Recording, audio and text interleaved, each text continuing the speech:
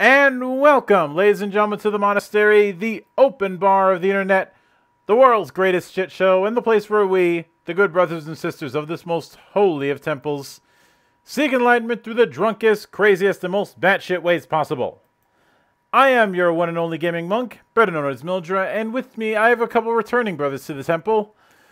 Create the two-headed monster that is behind Saturday Night Gaming, and the creators of the Heavenscape multiverse, which is much more diverse than certain cinematic universes that I'm not allowed to say unless I feel like getting copyright struck.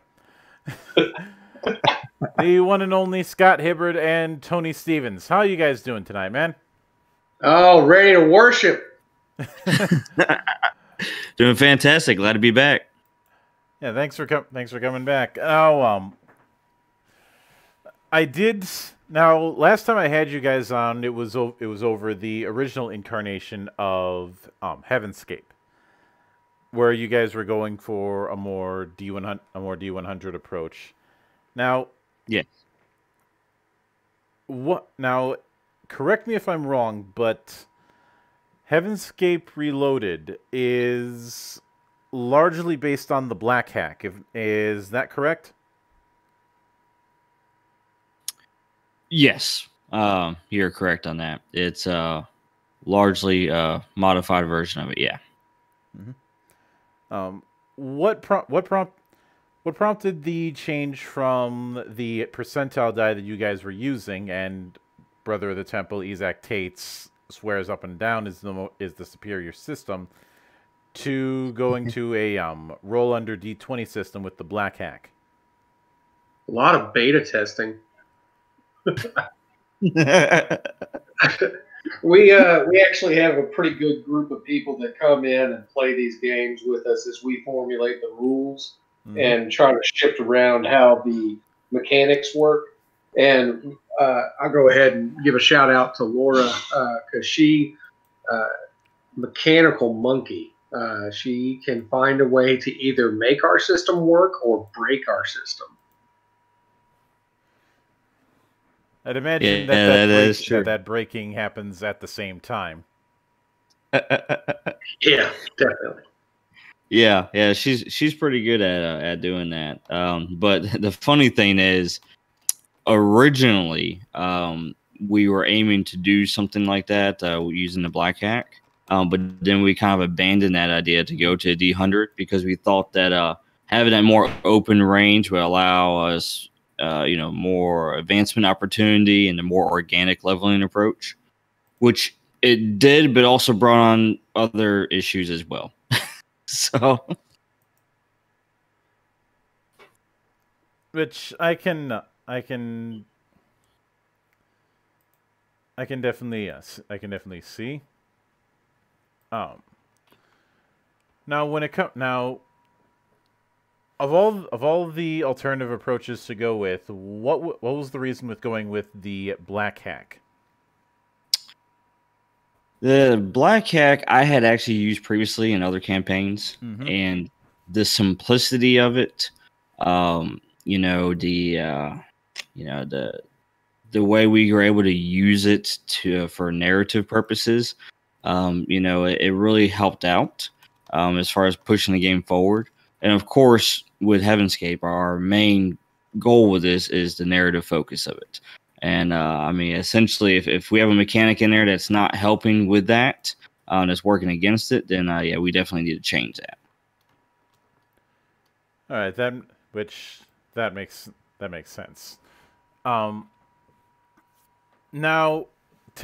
with that kind of thing in mind,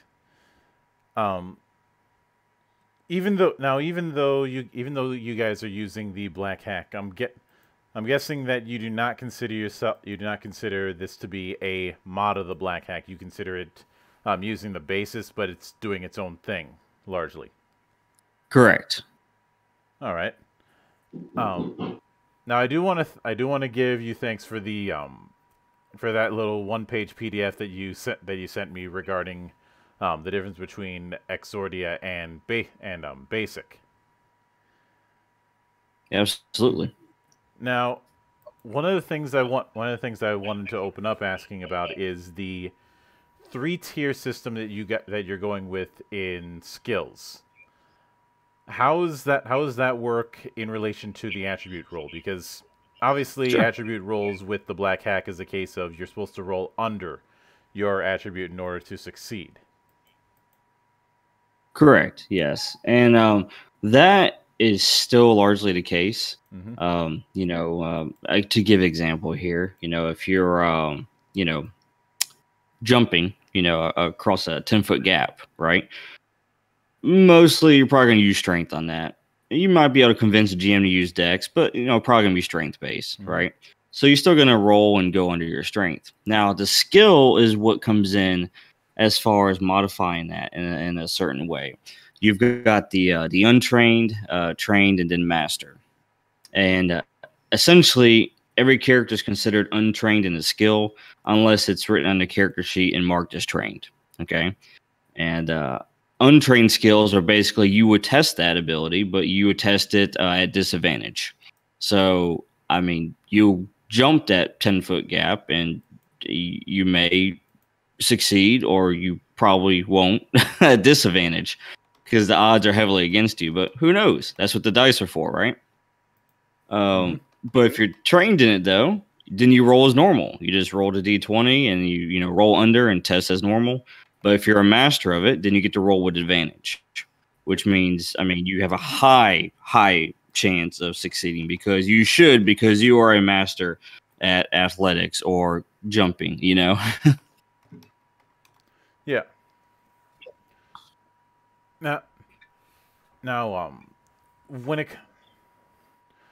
it comes to spell casting, what I do find interesting is that you guys are going with the whole notion of you only need to spend MP when it comes to using non-basic spells, or if you want to boost your spells. Would it be fair to say that with the freeform approach with spellcasting that it's more of a concept-based design? I mean, I guess you could say that. Yeah, I mean, the idea behind it is that we have a base of this is how your basic spell works. Here's the attributes of it. Like, for instance, it's a touch range. You got to touch the person. It does like a single effect that you're looking for. Like maybe, hey, I'm trying to unlock a door. You know what I mean? A certain effect. It's had different things like that basically makes it basic. But if you want to do something more than that, I mean, yeah, you can. You just have to spend the extra the mana points there and dip into your magical energy and really power it up. I mean, if you want to throw a fireball and light up an entire room, well, that's a little bit more than basic. Well, if you want to get out of it without getting burned, as I learned. Yeah. You said you could take it. Mm-hmm. Hey, I did. I survived it. But yeah, if you want to blow up a room and take the pain for it, then go for it. That's a lot of the fun of this is that even the untrained people, as far as their character sheet goes, everything builds into how the player is going to play the character, but it also any little choice that they make. That character sheet is just really, for as simplistic as it is, it's really in depth as far as anybody can come in, kind of get a grasp of what's going on. My wife recently just started playing with us. She's never done any kind of tabletop gaming before. And it's something that she can come in, she can enjoy, she can understand pretty quickly. Now, granted, she's smart, so go ahead and tell her I said that on live air. But it's still something that she can come in and understand pretty quickly versus if somebody was trying to sit there and say, okay, let's just do a quick session of 5e, and everybody that's never played before can come in and understand the rules real quick. It's just not going to happen. Yep. And I don't think I delved too much into this when I initially had you on, but since spells are going to be listed as skills in their respective schools, what would be a few examples of those schools within Heavenscape? Yeah. To give examples, we kind of went off the old style with like D&D, like the transmutation, enchantment and such like that. I mean, so like for instance, one of the ones that our guys like to use is conjuration. Um, we had a guy who he would use that, and he was a summoner, and he combined it actually with the necromancy school. So what he was doing is he was actually essentially pulling undead from different realms and summoning them to his bidding. So he didn't have to have a body. He brought this thing from a different place altogether. So it's pretty neat how he combined the two together. Which that's definitely something something I can get behind. Um, now when it comes to milestone leveling, first off, the idea of milestones is something that I've seen a lot of games do, but each of them has their own little different definition of what they consider a milestone. And obviously, this is not something that can have a hard and fast rule, but what are the general guidelines that you guys go by with what you consider a milestone? Sure. Uh, Generally, when we're running campaigns, we run it in two different type of milestones. We have like your minor milestone, like you complete, a quest line or whatnot. Then you have your major one, which your major one is like, like the end. You're in the middle of a civil war and then it ended. It's a major turning point. And that we have two different rewards set up usually for that. So for minor ones, we usually give them out every, we say 3 to 4 sessions, just as they complete certain quest lines and move the story forward. But the major ones are like the adventures, the campaigns that we run. When you get to the end of a campaign, whether it be 10 weeks, 12 weeks, 6 weeks, whoever's running the game, that's when you've hit that major milestone. And that's usually also at the same point to where we have what we call a jump off point, to where characters can leave and new characters can join in. It kind of makes it that little stopping point right there, makes it easy for transition. Yeah, and given that, I'm guessing that that the milestone leveling thing is to show that there's technically a level system, but it's not the XP based approach that you might see otherwise.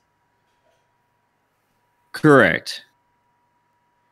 And it definitely gives us, because what we run is such a longer, for the character development at least, we're running a longer campaign system. For instance, this past year, we've just run season 1 of what Heavenscape is. So a character can go through, I think I counted it up the other day, and I had a character go through about 5 different campaigns that I wasn't running personally while Scott was running them. So you're having a whole lot of campaigns that these singular characters can go through, but you want to see that there's development, there's growth, but you also don't want them to be OP and God level by the time they get through 2 stories. Which makes sense. Yeah, your math's about right, because we ran after this current campaign, this would be 12 campaigns we ran in Heavenscape, and your one character was a part of almost half of them. Right.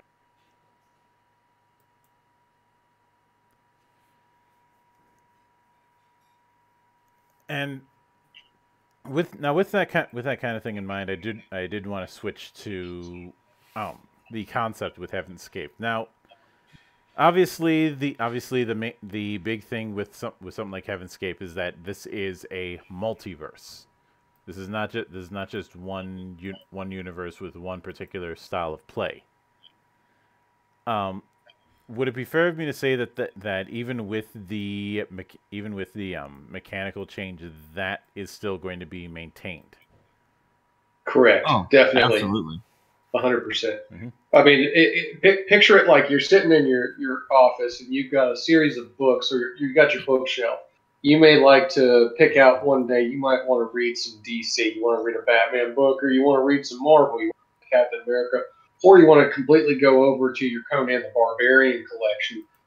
people like different genres, and that's what we want to do with Heavenscape. We want to give them that capability of entering and playing and enjoying several different genres. Now, of course, within our Heavenscape universe, our multiverse that we've built, we're building in a lot of those genres already. When people pick up this basic pack, we want them to be able to format what that means to them. Now, if they want our pre-built systems, we're going to have them ready. But if they want to build something that's unique to themselves, we're hopefully giving them some mechanics that are simple enough that they can build something that fits their taste. Mm-hmm. And when it comes to that whole fitting taste, now obviously I know that the rule book is going to be in flux, but are you going to be putting in suggestions about how to bring in the Heavenscape rules for different storytelling genres? Yes, yeah, we'll have that. The basic edition, it will be designed to not only give you the mechanics, to run the game and such like that, but also gives you the different content and ideas on how to run certain genres. That way you have what you need, basically your toolkit to go ahead and pick up and create, the world that you want to create. And that's what the basic edition is all about, is to put this tool basically in your hands. All right, I got you. Now, obviously one of the big things that you guys have with this whole multiverse thing is the idea of transferring over characters. Taking that into account with both the original version and this current version, were there ever any early instances of certain builds or the like being a bit more difficult to transfer over than others? Yeah, definitely. Oh, definitely. Mm-hmm. Yeah, we've had a few of those. But I mean, I don't think that was because of the flavor of the character. It was more of a mechanics thing. The mechanics build, and how they were built, and it was hard to transfer them over, especially when we did our crossover campaigns. Tony was running a game, I was running a game, and then we kind of crossed over, but for a session. But the problem was his campaign focused more on artifacts, and these magical items. And I didn't focus as much on that as I did on the actual character abilities. So when these two groups collided with each other, it was catastrophic. An entire town went up. Mm-hmm. Yeah, that's because you got people who can either, we're trying to sit there and talk to each other and translate. Okay, well, what is this thing that he's got? He's got a crystal or a dagger or whatever. What does it do? And I'm telling him, okay, well, it does that in my system the way I'm working it. And he's like, oh, well, this guy over here. And of course, as soon as our players, met in the middle, and there's going to be PvP. There always is. People like to hit each other. He had a character that could come in and do things I hadn't even thought of while we're sitting there doing our thing. And I've got characters that got magical items that just completely blow their characters out of the water too. So it was just really, that's like I said before, beta testing has really driven what we've come to at this point. It's been a year's worth of crossovers and plays and just going from different genres before it was like, oh, wow, your guy met my guy and killed him with one punch. That's not, that doesn't work narrative wise, Which that makes sense. Now, when it comes to that whole transfer thing that I mentioned before, what were some of the things that in the original that you guys had done that you kind of wanted to avoid or just wasn't compatible with the direction for this basic edition?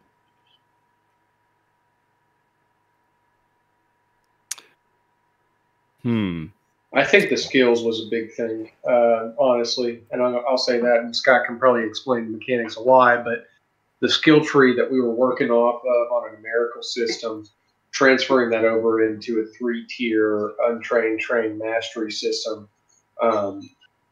It was a big difference. It was a huge difference in, I guess, not so much how things get done, but the way the players could understand the mechanics and how their leveling for each skill was working. Mm-hmm. Yeah, I mean, the skills, that was probably one of the major ones. I mean, when we had on the D100 system, it worked the way we wanted it to, which was to, have this big open range, but it also worked the way we didn't want it to, which was Tony, for instance, had a character who used a motorcycle, but he was terrible at it. On a scale of 1 to 100, he was a 15, which was terrible, and it showed during gameplay. But it didn't really fit, though, his character as far as the narrative went. The mechanics kind of worked against that. And so, that's the problem that we had, was that we brought over this character who should be pretty decent at doing what he does, but for some reason he really sucked at this one thing. Yeah. Because that was his dump skill, pretty much. So that's kind of where we had mechanics and narrative collide. But doing this skill system differently kind of allows us to kind of compensate for that. I mean, you might have a couple bad rolls here and there, but for the most part, I mean, if he's skilled with a motorcycle, it'll show. Yeah, every roll I had with that motorcycle was bad. Long story short, I wrecked the motorcycle and my character walks now. I hope to God you got insurance. Yeah, Austin. They cover mystical motorcycles now. Look, stranger things have happened in that particular line of work. Yes. Now, obviously, a lot of OSR games and the like tend to utilize some form of class or archetype system. Was there the temptation to do that with Heavenscape Basic, and are you eschewing that in order to maintain a freeform approach? Yeah, originally, when we were building the system out, we did use the typical archetypes and such. We did that. But we found that by doing that, it took us down the direction we didn't really want to go with it, as far as restricting the characters, because, this class or this race or whatever gives these bonuses, and it's like, well, I mean, that's great mechanic wise, and it's really easy to build something like that. It's harder to build it more freeform because it's less structure, but it didn't really fit what we were wanting, so that's why we switched it over to the origin system, which is basically the background, so you can have an orc and a human have the same origin, and then they'll have the same bonuses or whatnot. But you're not restricted to like, oh, my intelligence is lower because I chose this, For the rest of time, yeah. Yeah, you don't have that. Yeah. And I know I asked this last time, but I do think it's appropriate to ask once again. How are you guys when it comes to handling the issue of choice paralysis? Because whenever you do freeform, on one hand, you have the option of getting people a lot of choices in what they can do. On the other hand, people have a lot of choices in what they can do. Yes, absolutely. And I mean, it does come up in character creation, but I have played enough of these games to where I have been able to help people.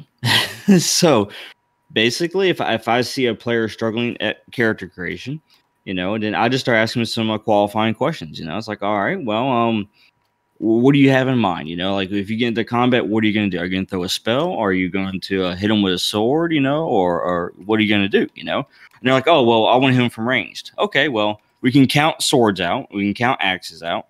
You know, so let's focus on bows and magic. You know, do you really want to worry about the magic system? You know, no, I don't want to keep it. That's too complicated. All right, well, bows it is. You know, and basically just work with them and help them, even though they have these choices. You know, help show them what their options are in the system. Basically, it's like if this is the effect you're wanting to go for, then hey, maybe look at these exploits or maybe look at this origin. You know. Definitely, because despite the rare gem that you're going to find, most players gravitate towards pretty focused. They're pretty stuck on a certain character. It's an archetype in their head of what it is they're seeing themselves to become, and they pretty much repeat and they rinse and repeat that. They just want to add different flavors or say, "Hey, I wish I had done this a little bit differently the next time." You know, like my wife points out to me, I like to play gritty old soldier characters. And I'm always like, no, I don't. I'm really diverse in my gritty old soldier characters. So it is true. It's something that we all kind of do. You may want to be a magician one time, but then you end up turning it into magic bullets that you're shooting out of guns because you're a gritty old soldier. So it just you kind of get to know your players, and that's where a GM really isn't replaceable at any point in time. If you have a good GM, that's really what's going to make things work. Yeah, and with that kind of thing in mind, even though you guys are trying to go more freeform, has there been thought of providing a set of sample archetypes that somebody can build off of when they're first trying things out? Yes, actually, the plan is to actually introduce some of our characters from the podcasts as written characters, so you can actually see what their stats would look like. You know, yeah, I've listened to the podcast, I've heard what their exploits on what they've done, but now I can see them on paper and see what that looks like in the system. All right, that makes sense. Now, when it comes to the size of the book, how a lot of Black Hack books are pretty light. How big are you shooting for with this? As far as page count? Yeah, page count. We're shooting for the basic edition. Nothing else added in there. You know, no extra stretch goals, nothing like that. We're shooting for roughly 90 pages, but it's not your 8.5 by 11. So it's the 5.5 style. So it's like the smaller pamphlet book, but about 90 pages of that. So it's kind of like more like a pocket book, but it have roughly about 90 pages. What we're looking at. That's what we're shooting for. Yeah.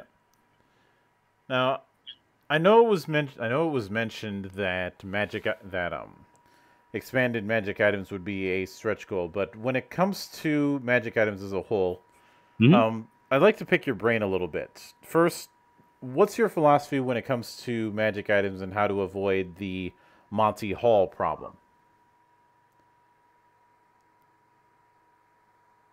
Well, man, it's a good question there. With our magic items, for the most part, we try to keep it open, kind of like the rest of the system is. We have certain qualities. We have like the Mastercraft, we have the epic items, legendary items, and then we have little guidelines as far as how many abilities to stack on each of them. But as far as what each of those abilities do, we really just kind of leave it up to the players and the GM to get creative with it. Tony can probably give you some examples here since he focused heavily on artifacts and some really fun ones. He can probably give you some examples of how he did his. Oh yeah. So I mean, a majority of the game that I ran was based in, and it's not kind of giving away too much to say that it was based heavily in Norse mythology. Form of it that I changed, but it was Norse mythology. And we all know in Norse mythology what's some of the most popular stuff. Thor's got his hammer. It comes back to him. It channels lightning, whatever. Yeah. Odin's got his spear. so everything worked even in that mythos. If you go back and read any kind of like the Nordic poetry and stuff of that nature, everything had a reason. Everything had something that made it special. So, for instance, Thor's hammer came back to him. Well, that's got to be something that my character has involved in this magic item or this magic weapon. What is it that they're looking for? Now, when I ran that Viking-style campaign, a lot of them, they kind of honed in on just that one thing. I want to throw this axe, and I want it to come back to me. Well, that's kind of an easy thing to do. No big whoop. Throw the axe, it comes back to you. I'll give you that.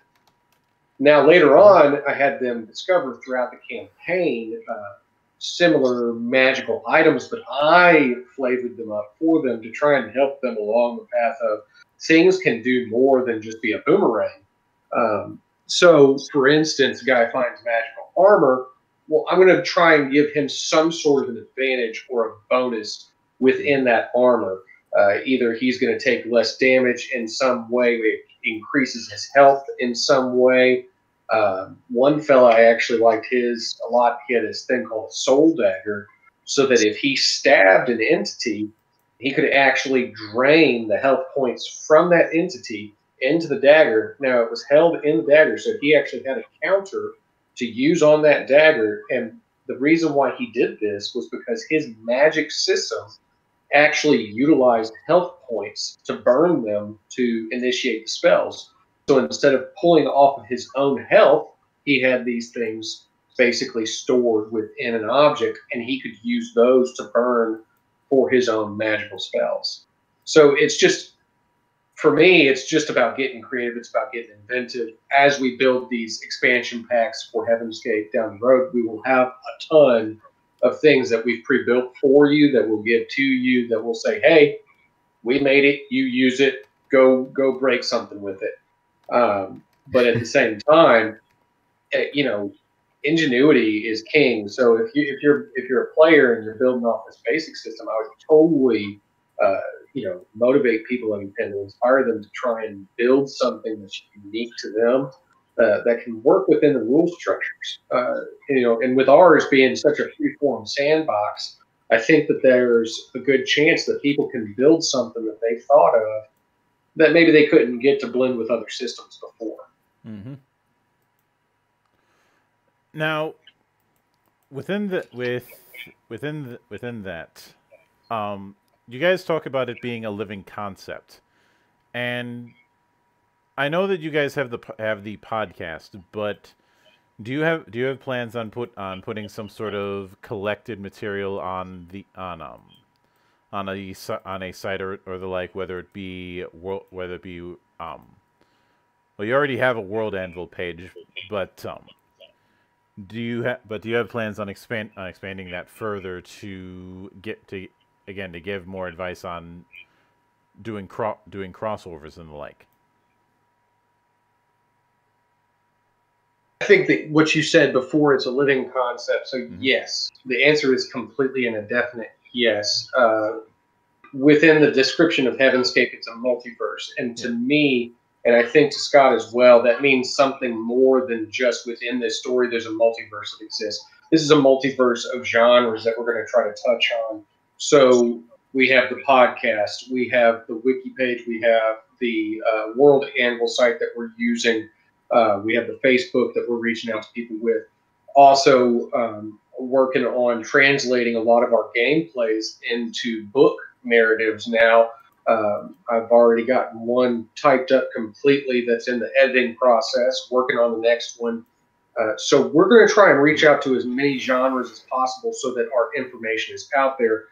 And when it comes to things as far as helping people to create their own version of things, that's something that I think that Scott and I both believe in heavily, is that people's brains are the best resource. All the people who are listening to us, the people who are going to eventually be playing our game, using our system to help them play their own game, that is what it's all about. That is where the creativity is key. And anything that we can do to try and help that along is something that, as it comes up, we do. We do everything we can. Like you said earlier, you ask Scott just a small question, and what does he have ready for you within a heartbeat? He's got a PDF ready. He is constantly working on improving this monster so that it is ready for everybody. Yeah.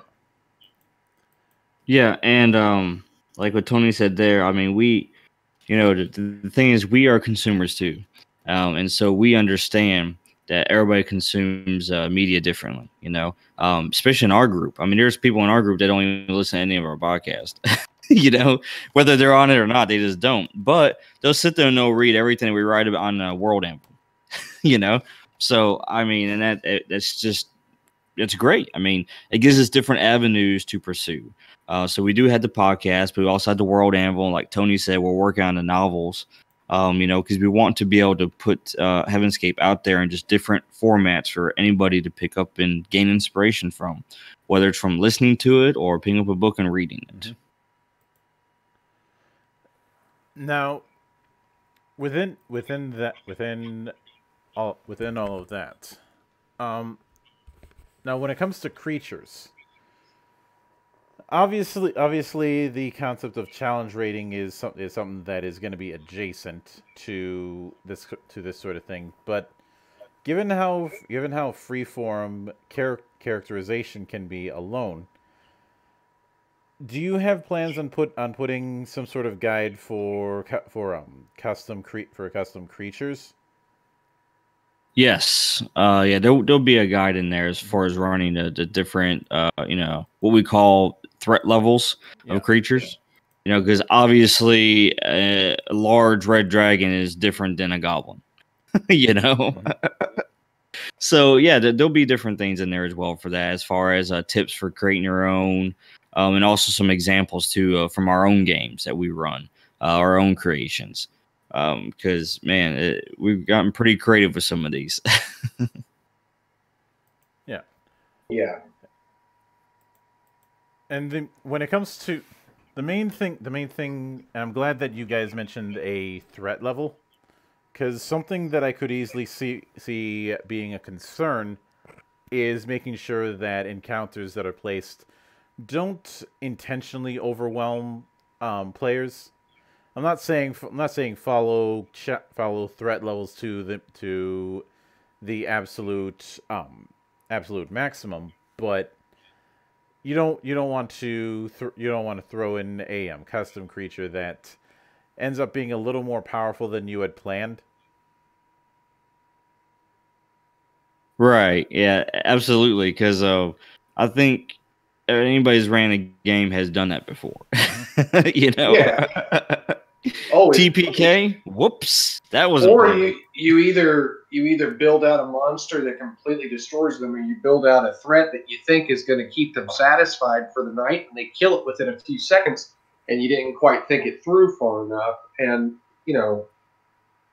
I think that what we've come to a lot of the times, especially within the new threat system that we've built out, is that not only can a singular entity, a singular monster, but especially when you have a horde, a large, because it's easy to keep track of how this one humongous beast is doing damage to your party and how much damage they're doing to it, and kind of keep track of how that fight's going, and then call it to a natural close when it makes sense. But the bigger problem is when you have a huge threat for these people, and you're trying to keep track of 100 zombies or whatever you want to say, just a big group of things that's attacking them. And it's like, oh man, do I have to keep track of the health points of each and every single one of these little things, and how much damage 3 of them is going to do versus 1 of them? And Scott is he's an ingenious inventor, man. He came up with a good way of solving that issue so that you can tell a narrative where maybe I want my people to be overrun by an army in that one point of the story, because that's going to lead to the next part of the narrative where they're trapped, they're captured in a prison or something of that nature. And they're like, wait, hold on. I thought I was doing really good at killing 100 army people, and I'm one dude. It's sometimes it just works better to have a good mechanic in place, so you don't have to sit there and argue what made more sense. And logic isn't always king when it comes to how players want their character to work, because a lot of people want the Superman effect on their character. They want to write in that character gets to win no matter what. Mm-hmm.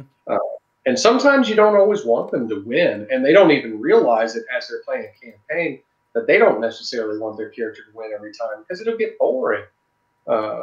So definitely the way that Scott's rebuilt the threat system to additionally work into group settings where you have a large army that's at play. As it's working right now, I think it works so much better than anything that we've been using previously. Which that's definitely something I can get behind. When you mentioned now, given that you mentioned the whole threat level, walk me through what would be some examples of various threat levels, just so I can see what the baselines would be. Yeah, sure. Here, I'll tell you what. I'll go ahead and tell you what I got. Yeah, we have roughly about 6 different threat levels is what we kind of rested with. We've had more and less in the past, and we just kind of, settled on 6 because it just seems to work for what we were doing. Because we didn't want too many threat levels, because then you're trying to figure out, well, which one is this? Where does this fall in? And we didn't want too little because it's like, well, what if this guy doesn't fit here or there? So we needed just the right amount. So what we've done is we have about 6 different threat levels, and I'll go through them real quick. So we start off at average threat. So an example of that would be, say a goblin, just a little goblin, just a little average threat, he could do something to you. Then again, at the same time, you could probably whack him a couple of times and he's gone, right? But then we have other one. We got the moderate threats. We also have difficult threats. And this is where you start getting your like goblin shamans or clan leaders, and then you have them mixed in there too, because you have your regular goblins as average and you've got your, clan leaders as difficult. Mm-hmm. But then we start going up even further. And this is when we start getting to the really interesting encounters, right? So we start having strenuous is one of the threat levels. So this one is going to run you through much harder than any other ones will, So if you want to think about that one as, let's say the Hydra, that's probably a good example. That's definitely going to be quite a challenge there, taking it on, especially much more than a goblin, clan leader,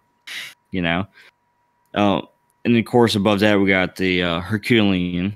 So, an example of that one would the dragon I used earlier. A dragon could be that type of a threat, a major large creature, or even not even a large creature.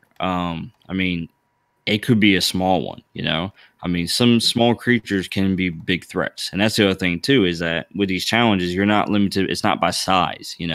That's just typically how we scale things in our minds.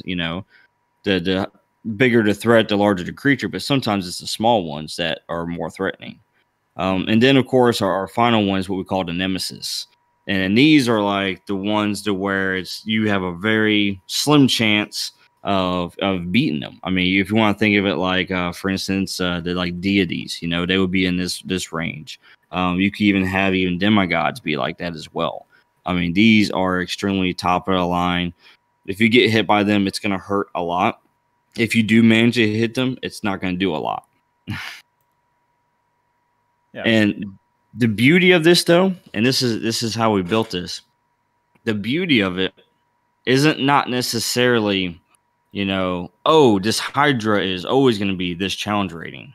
The way we built it is that we built it based upon the party. Okay. So let's say, for instance, you had the Goblin Clan leader start off as difficult threat rating, right? But let's say through investigation, maybe through some ingenuity of the players, you guys have found a way to make that Goblin, clan leader less threatening. Mm-hmm. Okay. Maybe you found a way to sneak in there and get to jump on him, right? Or found some way to sabotage something within their cave, right? In that case, what you could do as a GM is you could drop that difficulty down. So due to players' ingenuity, you could just drop them down from being a difficult down to a moderate. Okay, so you can kind of reward players for using ingenuity instead of just jumping in there, just rushing and killing everything just straight off the bat. You know? Definitely. Because that's one thing I always, in every game that I run, I like to commit to rewarding people on teamwork. Because the majority of the time, you'll get one, call them XP hogs or power hungry players. You got one guy that just wants to get everything for himself, or kill everybody, or basically challenge everything on his own. I like to really challenge that kind of motif and get people to not only work it so that they're understanding their character, their traits, their mechanics better, but that they're also understanding the rest of the party. Because as we mentioned to you the last time, we run games with up to, right now we've got a game going with 10 players in it. So when you have a lot of people going, you want a lot of people to feel good when they leave that night. Everybody's coming to the party so that they can feel some sort of reward. So at the end of the day, the best way to do that in a single session is to get everybody to work together. I know how the person to my right or my left works in tandem with how I work. I've got a magician and she's sitting there. She's my healer. She's my support character. And I've also got a tank that likes to go and bash things right off the bat. I'm more tactical. So in what way can we work together to take down this threat? And that, in my mind, can take something that's an advanced threat, a larger threat, and move it down a little bit because you're working as a unit. You're working to take it down. That's ingenuity, and that should always be rewarded, in my opinion. Now, you might have a GM that wants to make people turn on each other. That could be the key of whatever campaign he's running. And definitely go for that as well. It's whatever style you've agreed with your players moving into something, but they kind of want to, you know what they want to get out of that. You don't send a guy to a donut shop and offer him a piece of pizza. You want to know what they're going for, and you want to reward that in some way. Mm-hmm. Although sending somebody to make a pizza-shaped donut doesn't sound like a bad idea. I'm hungry now. You're welcome. I'm just saying. It sounds like the kind of thing I would do, especially since I love sharing images of cursed food.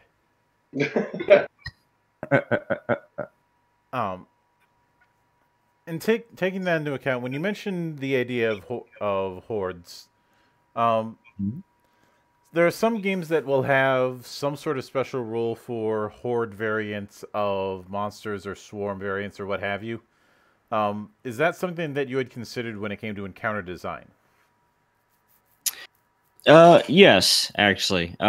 So, taking back to the example of the goblins, for instance, they function on their own with their own special, tactics or whatnot, but at the same time, if they work together, then what you can call, if you want to call it a horde mechanic, by working together, they unlock this other potential they didn't have by themselves.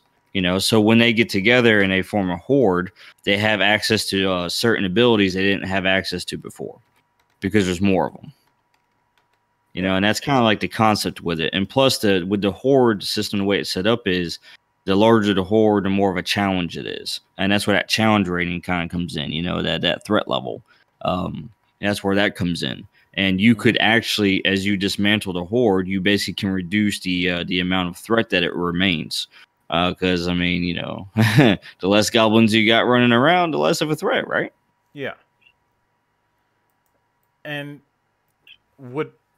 is it one of those instances where somebody would be able to add additional effects onto the monster sheet if there's more of them in the encounter, or is it a different approach?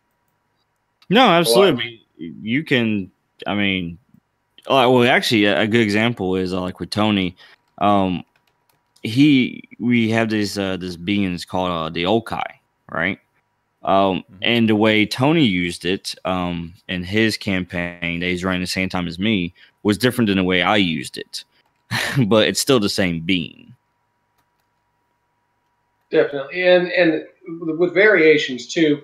I was running one campaign where they were going up a singular threat as far as they're at war with this one race class, and so but within that race class, you had some of them were built to be tanks. They were huge. They were brutes.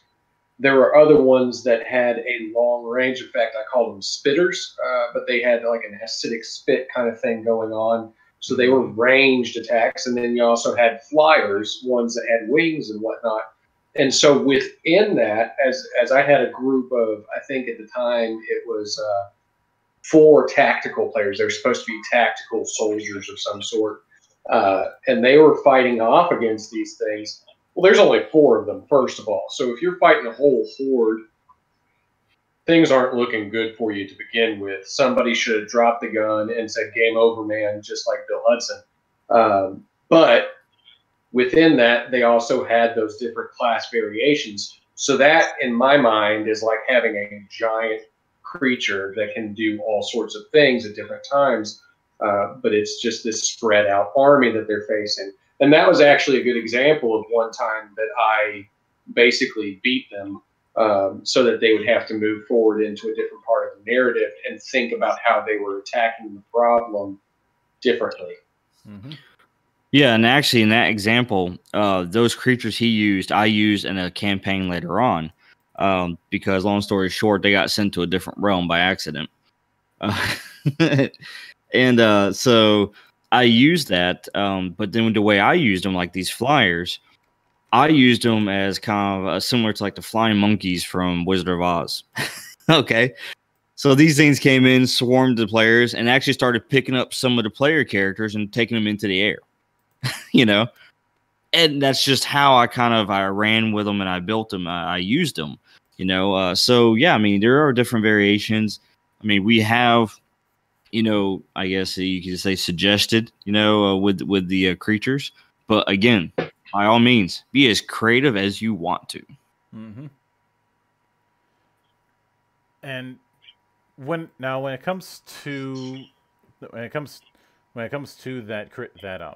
creativity, I'm curious what some of the crazier builds that you've seen during playtesting have been.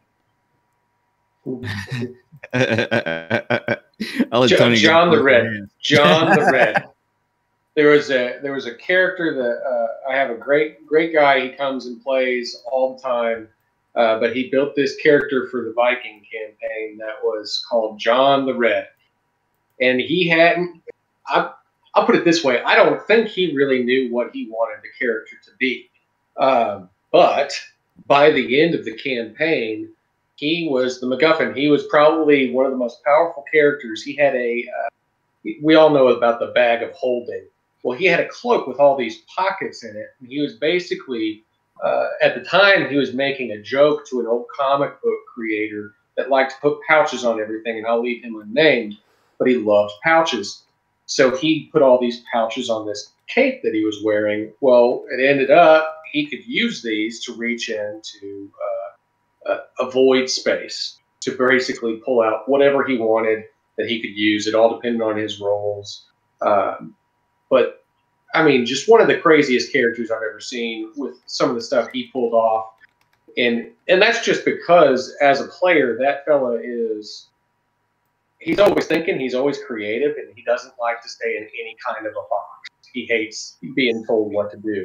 So, you know, if you let him sit there and go on his own path, you end up with one of the most creative things you've ever seen in your life. So, yeah, that character, I mean, he could throw his sword. And like I said before, what's one thing everybody wants him to do? They wanted to come back to them. Well, he used this in a whole different way. He would throw it and then jump on it and ride it places. So he was using it as a vehicle of transport. It's like, well, I didn't see that coming, but I kind of have to let it go because he rolled really well and it worked. So go for it. But yeah, that character was one of the craziest. And of course, at the end of that campaign, I had built out something built to be a chaos god.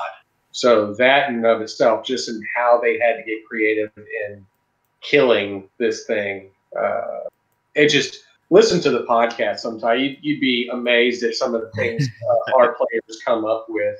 I mean, there's a lot of joking, there's a lot of fun, but there's a lot of great creativity in how they solve problems. And I definitely don't go in to GMing trying to make the problems easy to solve. Yeah, man. I remember that character, and it was so hilarious because I mean, when we did a crossover, everybody's like, "Wait, what? What is he doing? What is he reaching to his pocket for?" You know.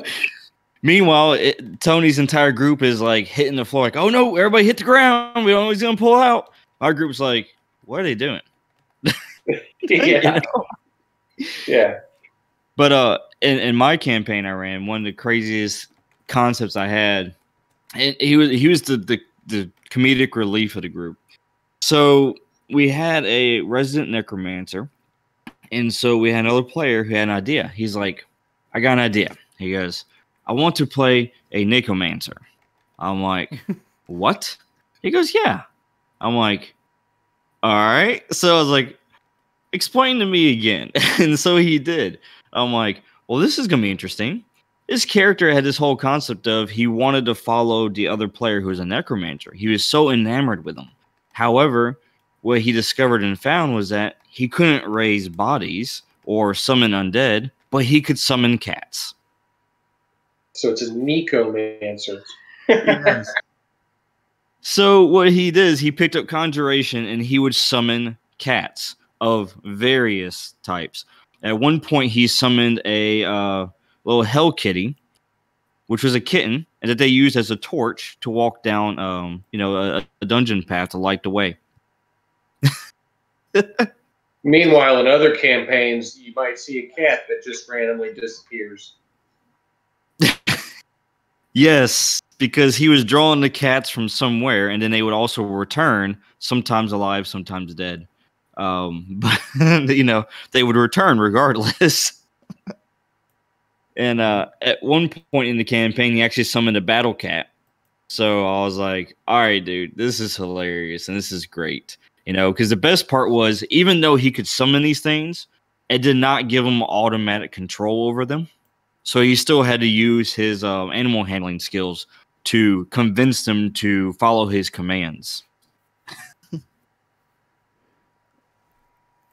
Which I could see that kind of thing being made for some new avenues, especially a means of making sure that somebody isn't relying on just their spell casting. Also, my sympathies for trying to herd cats. More often than not, the rolls went against him, and it was hilarious. But it made some great gameplay, though. What do you mean I'm in a room full of rocking chairs? Wait, what? Okay, I'm not letting you just drop that and then forget about it. Explain. Let's just say Dave didn't. The character's name was Dave. It really did not always go his way. He got attacked by one of them as soon as they came out. Is that right, Scott? Yeah, it was the battle cat when it came out because he summoned it and then he couldn't command it, and he critically failed on the command. So he did the opposite. So he ended up having to battle his own kitty. Meanwhile, everybody else in the party is actually fighting the boss. He's one of our mechanic monkeys too, actually. Really good at testing systems and understanding mechanics, and just a great guy all the way around. But some of the stuff he comes up with for player characters it'll blow your mind. It'll just always blow your mind. Just a very inventive kid. Although it's one of those things where the old mantra continues to apply. The dice gods show no mercy. Amen. Amen, exactly. But I find a lot of times with these guys, they create something to be a joke, and it ends up just being a fan favorite. I think that somebody along the way had to have felt that way about a certain funny superhero in a red suit. It was created as a joke. It was to make fun of something, but then along the way, people love it, and it's just you got to keep flavoring that sort of stuff in there. It can't always be just a guy who wants to show up. I'm here to play Conan the Barbarian. I just want to be the big tough guy that wins the day and does it with a noble cause. Sometimes you got to have a crazy guy trying to herd cat. Yeah, I can't. Given the up button story that I told you guys about last time, I can't really pass judgment.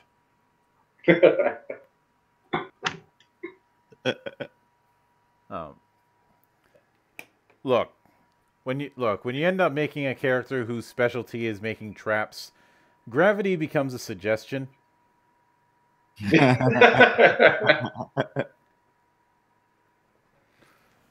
But now you guys have first off, congrats on managing to get past your goal of 250. I know you guys have 6 days to go at the time of this recording, but once everything's settled and Kickstarter has gone through all the shenanigans, what would you say is the release window you're shooting for? I know it says March 2021 on the estimated delivery on the page, but what are you aiming for as far as a broad net?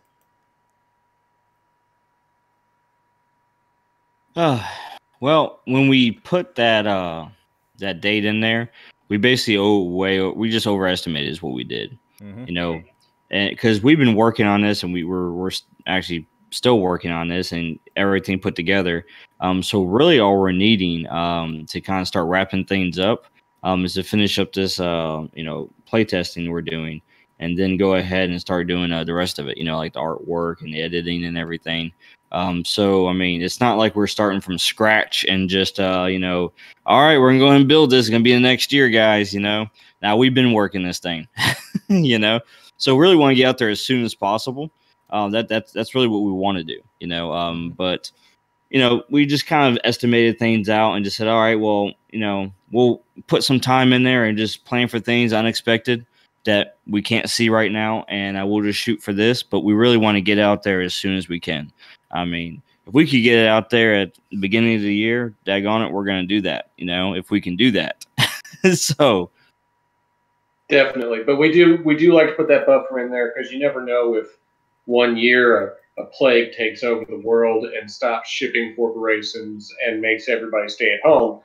You just never know what's going to happen. But between all the work that we've done already and the committed workmanship that we have within our group, I see that we're going to probably overshoot that goal, but we like to promise what we can and then surprise people at the end of the day. Mm-hmm. Now, I'll definitely be looking forward to it, especially since I'm fairly certain there will be ways to surprise even me.